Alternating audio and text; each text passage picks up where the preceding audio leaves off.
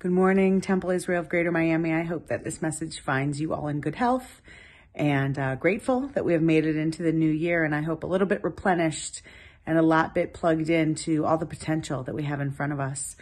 I just finished a book by one of my favorite authors, A.J. Jacobs, and it's called Thanks a Thousand.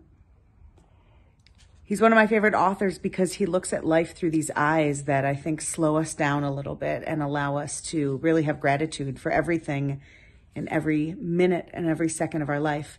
So this book is about how he decides to take his cup of coffee that he drinks every morning, and to go back to the very first place that the seed was planted for his coffee and say thank you to each person that created it. Every single step, from the grower to the driver of the beans, to the grocery store, to the coffee maker, to the barista, to the person, the cashier at the Starbucks.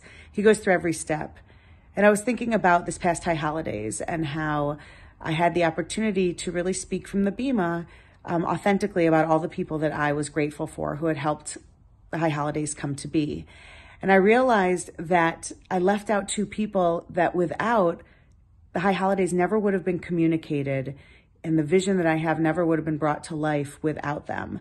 So I want to take this time not only to thank them publicly, but to let you know that without these two, we would not have known a thing about what the high holidays were about, where we could go to find anything about them, when there was a delay, what we were doing.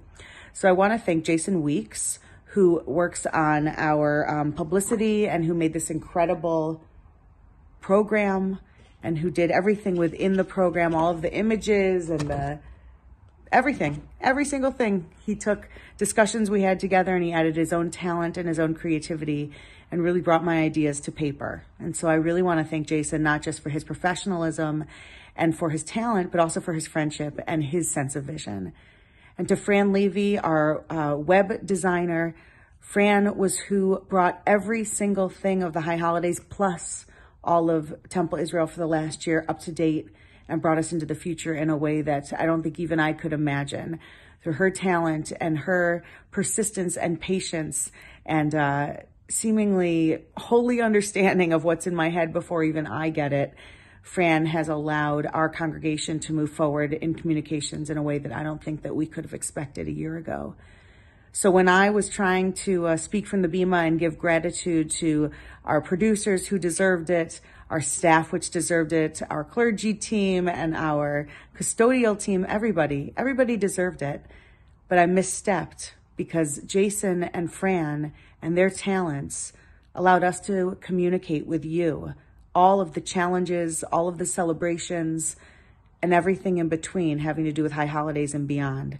So I am eternally grateful to the two of them, to our entire Temple Israel team, and to all of you. I hope that you found high holidays meaningful. I hope that you had no challenges getting on for Yom Kippur. And I hope that you'll go to our webpage and you will look at all of our publications and not only feel a complete sense of transparency, but a true sense of elevation when it comes to being able to understand our message and our vision and the expression and the time it takes to put it out there. So I look forward to watching the high holidays on our website.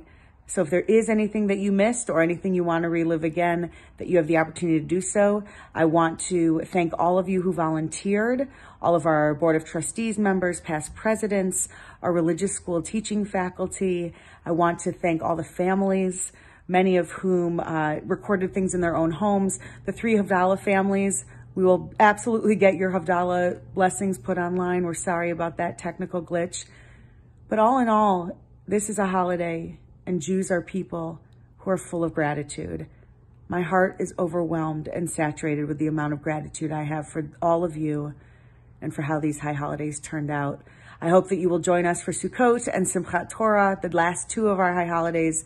And then I'm going to take a rest for about 1 night, and then I'm going to wake up the next morning and can't wait to take us to the next level and see where we can go in our health and in our family. I look forward to all of this, and I wish you all a Shabbat Shalom. Take good care. Have a great day.